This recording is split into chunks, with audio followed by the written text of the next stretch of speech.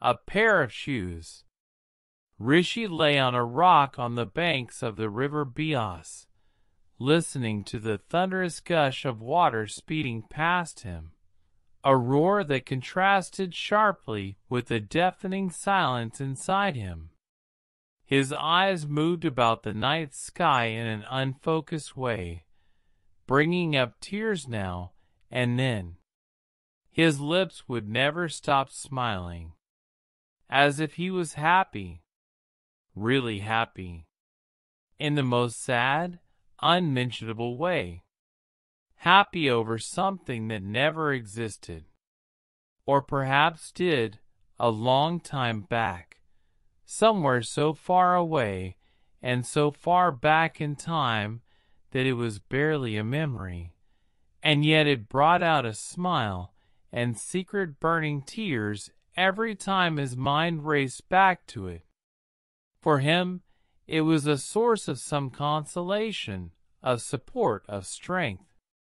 It was strange how the gravest of reminiscences had the power to heal things, to rejuvenate life, shaping every lost and broken bit in a way that makes everything appear perfect again. But it was over. Nothing could be shaped now. He knew she was gone. After he met her today, 8 years ago, do you know how much those shoes exactly cost? And you thought you could buy them. Ada nudged him in the arm. And besides, who wears shoes like that? All hi-fi people buy them. Not us. She promptly looked away, backing off the glass showcase. He considered for a while. You never dreamed of wearing them? Ever? He asked, not taking his eyes off the pair. She hesitated. What's the point? When you know you can't have something, why go after it? But how do you know you can have it or not if you don't go after it at all? You talk a lot, you know that? Enough of this. Let's go. We're late for school. You can't lie to your best friend. I saw you ogling them last evening on my way back from the grocer's. Liar. What were you doing then? Admiring the glass? Shut up. Just walk silently. Can't you? She elbowed him, and together they ran down the winding path. He remembered a shadowy evening and a familiar face. The dark sketch of a girl. Somewhere inside, he felt a sting, a nudge that hit hard and sharp. Ada sat on a rock, her cold feet dipped in the ice-cold river water. She had her shawl on, the only one she had. An anjithy burned beside her, the red-hot coals sizzling softly. Her long hair was tied in a loose knot and fell all the way to her waist. She turned to look when she heard his steps. She had smiled in a sad, beautiful way, the kind of smile that ignited a million questions, and yet you feared to ask a thing out loud. He took off his dirty shoes and dipped his feet in the river too, cringing a little as the water touched his skin. Ada watched him, smiling shyly. She then looked away. So, are you going to tell me what's with you? He asked. He looked at her. She didn't. She was staring somewhere far off, a place his eyes couldn't fathom. The river reflected the yellow lantern lights from the houses above, the mountains, forests, stone houses, rocks, stars, and the sky, everything drowned in its depths. A broken sun had drowned too, not much time back. She heaved a sigh, weighing her words.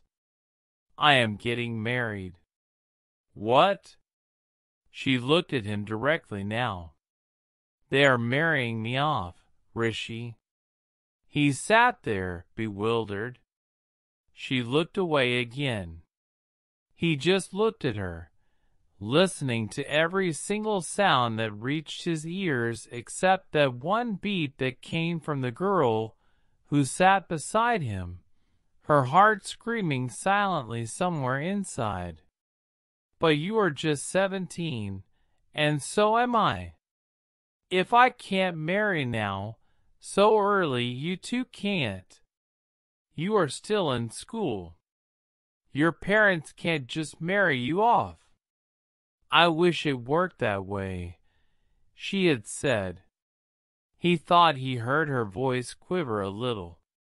They sat there quietly, feeling lost, both suppressing the storm that rose up inside.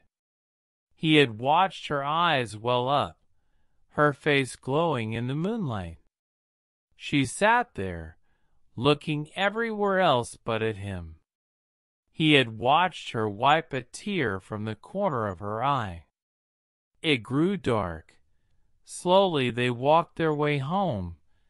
She silent, he lost as ever. It was the darkest, yet the sweetest of his memories. And the saddest of them all, one he had recalled repeatedly over the years. He couldn't get rid of it. He couldn't live with it either. He smiled, wept and burned at the same time, every single time it crossed his mind. It was dusk, and fluffy gold-hued clouds filled a rather brilliant blue sky in the background, perfectly picturesque. The sun set behind the mountains. Tiny dots of light started to appear as the sky turned to navy blue and then to the regular pitch shade. He thought of the darkness and emptiness this universe is filled of. A deeper, more infinite universe was swelling inside him, a vacuum only he was capable of living with, perhaps. He wore his best suit, a white cashmere kurta with brown patterns all over, topped with a rather mismatched khaki overcoat. The kurta smelled of mothballs even after a few washes. He had poured half a bottle of jasmine water over himself to ward off the stink. His eyes were red and puffy, from staying up the night before. He had never actually thought of this day, not enough for it to be real. His mind couldn't register the fact that he was going to witness his best friend marry and leave him. Just a best friend, was she? Confused. Sad? Happy? Even more confused. He entered her house. It was bursting with people, uncles, aunts, cousins, friends, neighbors. Everyone happy, everyone dressed in their best, laughing their hearts out. Children ran around. The house was festively lit up. It appeared her parents had spent every last penny of theirs on her wedding. Smiling at anyone who smiled at him, he slowly made his way to her room. She sat before the mirror, looking every inch the bride. He was mesmerized by her reflection itself. Her red and golden attire gave her a mystic touch he had never known her to have. The jewels dazzled her even more. Her heavy hair was tied up in a knot at the back of her head, a few strands of white flowers pinned underneath them. Her blood-red lipstick contrasted with her fair skin as she nervously bit her lip. She turned to look at him. Her hands were all done up in mehendi, ending a little above her wrists. Her glass bangles jingled as she moved one hand to tuck that one lock of hair which always fell on her face, no matter how well her hair was done. "I am glad you came. I thought you won't show up." She looked curiously at him. She seemed kind of happy. But somewhere, deep down, she told him she wasn't happy at all. She was sad. Unbearably sad. "I miss you, Ada. It's like I am never going to see you again." She lunged at him. He felt his lips against hers, fierce from something he couldn't relate to. It was something he had never felt before, a strange, new, unexplored horizon that joined more than just the lips, that spread its tentacles far and wide, and brought every tiny little insignificant soul it felt worthy to fit in its small vastness. There was more than just a kiss. There was a heart, confused and hurt from the effort of wondering how far it could go in love just for love's sake. There was a soul, intimidated till it had lost its individuality, and yet on its way to finding another which would help retrieve its own true part.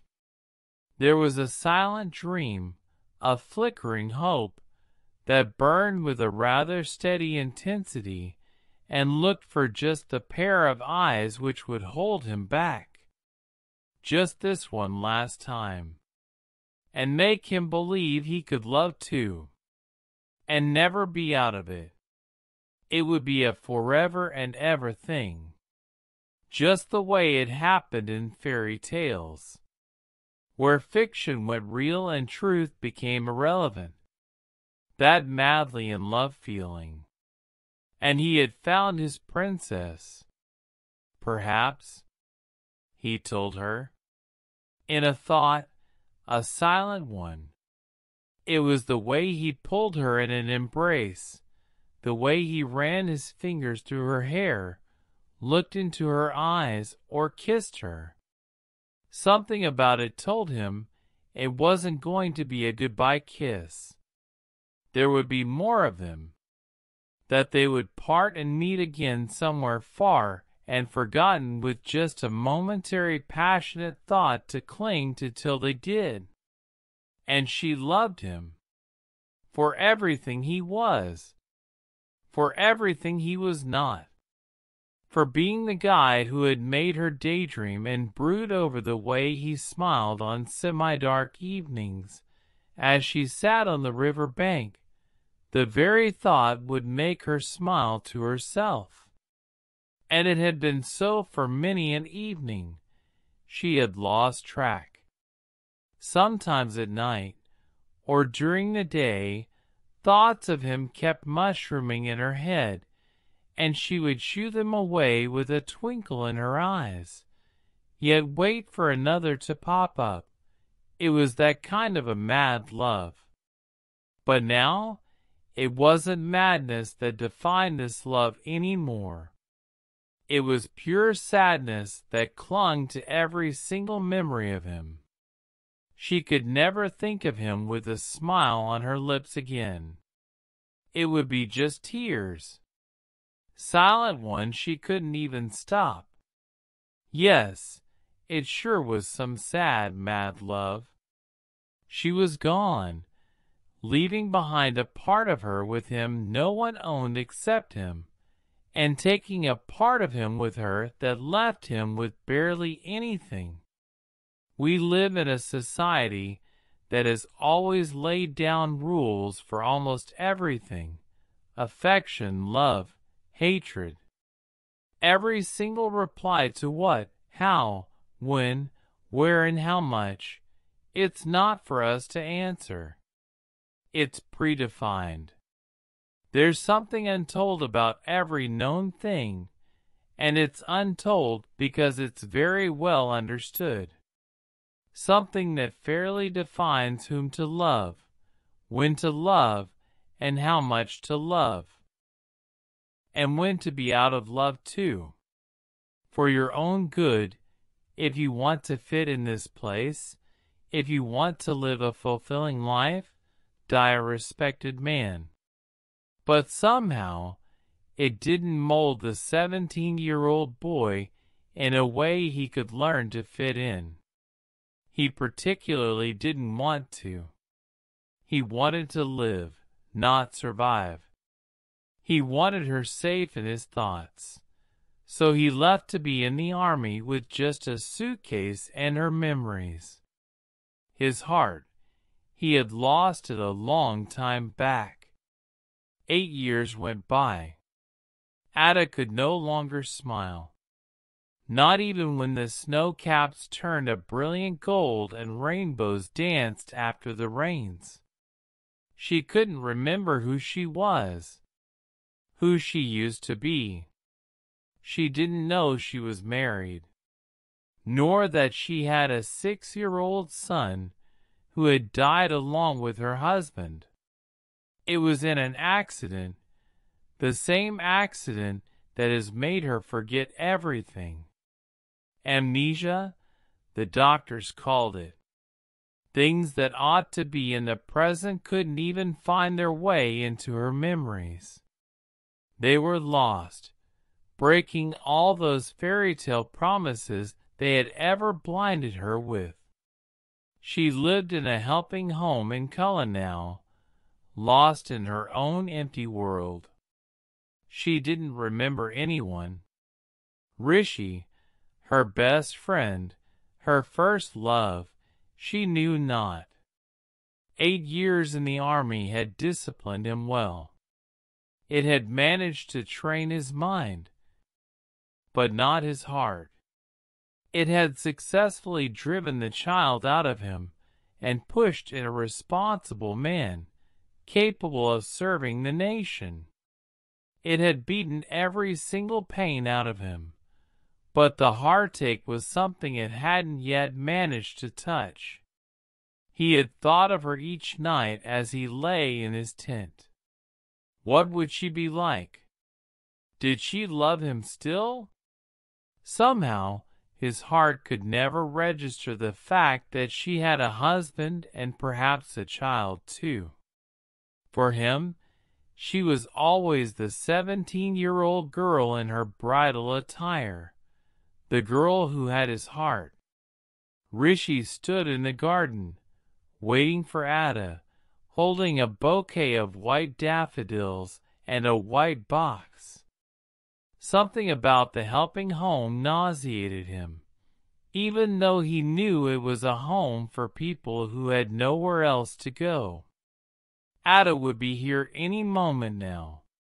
He was here despite his family's efforts to keep him away. He was determined to meet her. His Ada. He knew she would remember him no matter what. It didn't matter that she was suffering from amnesia. She would know. He had begun to feel the moistness of the flowers when she finally came. Clad in a clean white sari, was she really the girl he had known all his life? He knew not. He stood there, looking at her, just the way he always did when she wasn't looking at him. Her long hair was loosely tied into a knot at the back of her head, just the way it had been on her wedding day. But that single lock of hair was gone, the strand which somehow always fell on her face. Rishi was amazed. Here stood the girl right before him, his best friend whom he had known forever, and yet she was now a stranger he felt he had never known. Something about the way she looked at him told him she had no clue who he was. He felt a cold chill go down his spine. Somehow, he mustered up the courage to frame the word, Ada. She stood there, gazing at him with a serenity he had never known her to possess. She was amazed. Finally, after what seemed like a lifetime, she smiled. His heart heaved a sigh. She remembered him after all. "Do I know you?" he heard her say. The words rang in his ears. He went numb, robbed of every single thought he had. He felt something break inside him and heard someone else speaking through him. I am afraid not. I am a friend of the family. We used to be friends when we were kids. It's a long time now. I am sure you do not remember." She smiled in the most compassionate way. "I am extremely sorry. I am unable to recall. But meeting you today, I am sure we must have known each other. You seem to be a good man." She paused. "Roshan," he heard himself say. "Roshan," she smiled. There was an awkward pause. "I return to my town soon. I thought I would visit you while I was here. I am sorry if I troubled you." "Not at all. It's good to have visitors.